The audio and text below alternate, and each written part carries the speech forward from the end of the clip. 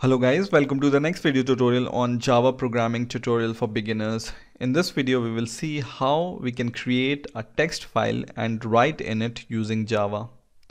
Now to create a text file we need to import a package called Java.io. So to import a package you need to just write import at the top and then java.io.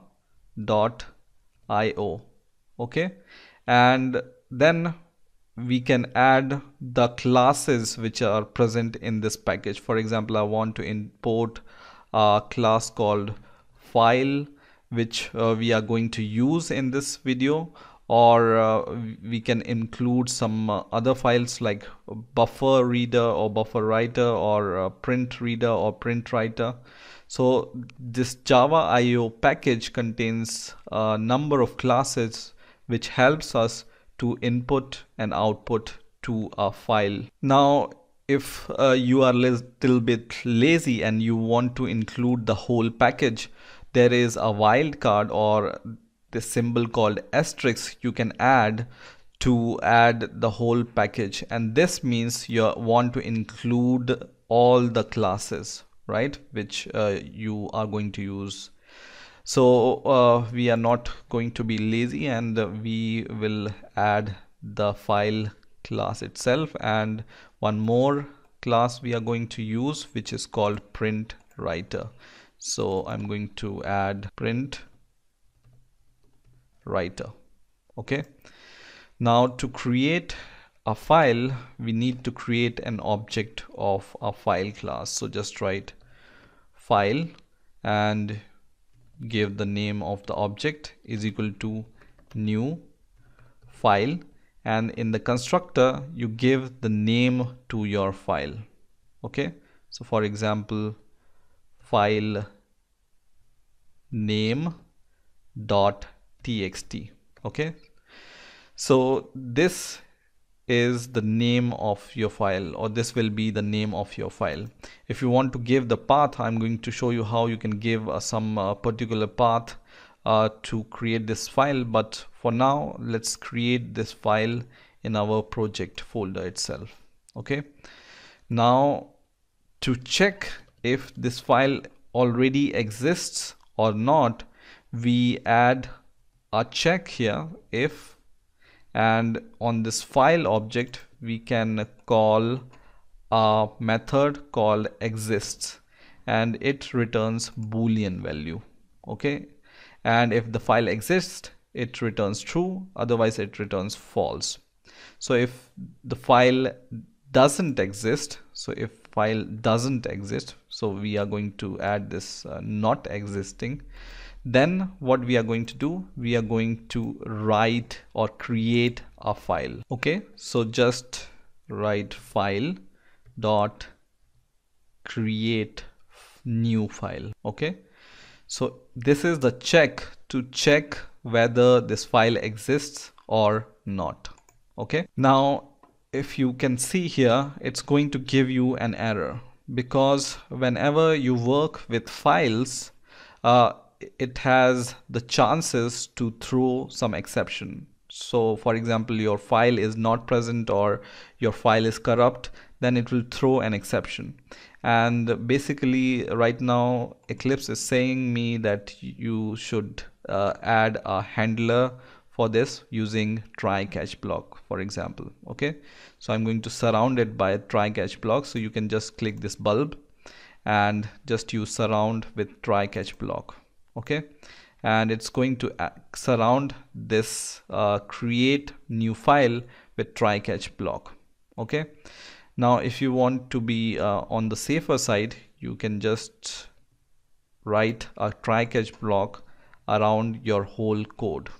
Okay, so just use this around the whole code.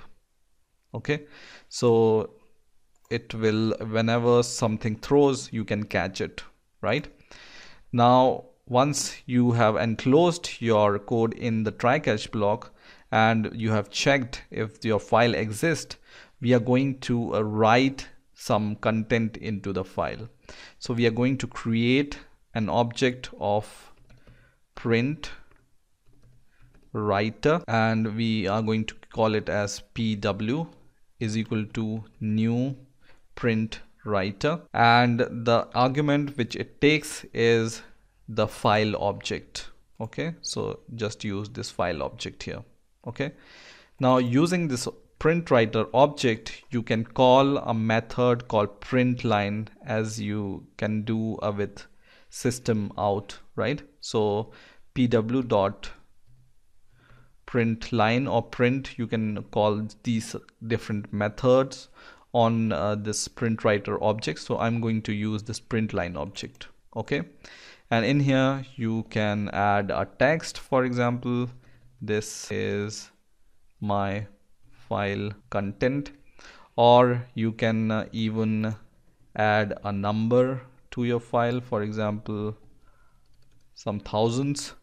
And always remember, whenever you create a file and you are done with working with file, you need to close your file. So on this print writer object pw, we will call a method called close.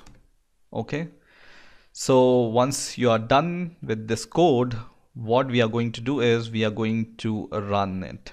Okay, and let's print something so that we know that our project has compiled successfully and executed successfully. So I'm going to just sys out, and I'm going to say done, for example. Okay, so if we see done here, then we know that our project has run successfully.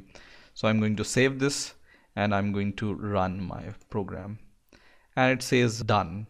Okay, so that means our project or executable file has run successfully, but where this file is generated. So let's see.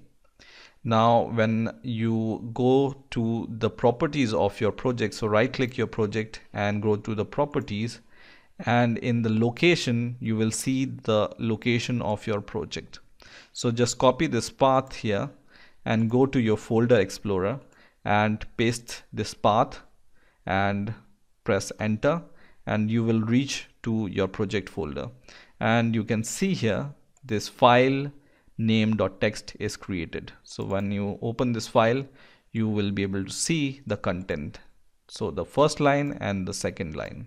Okay, now I'm going to delete this file and run it once again. So delete, and we are going to run our program once again, and let's see if the file is created again or not. So run it, and let's see in the folder explorer, and file is created. Okay, now let's change the name of the file, for example file name 1, and save our program and run it once again, and let's see in the folder explorer, and we can see file name 1.txt is created. Okay, so in this way you can create a file using Java IO package in Java. There are different ways of creating a file, and this is one way of creating. The other ways I will cover in the next videos. So I hope you have enjoyed this video. Please rate, comment and subscribe, and bye for now.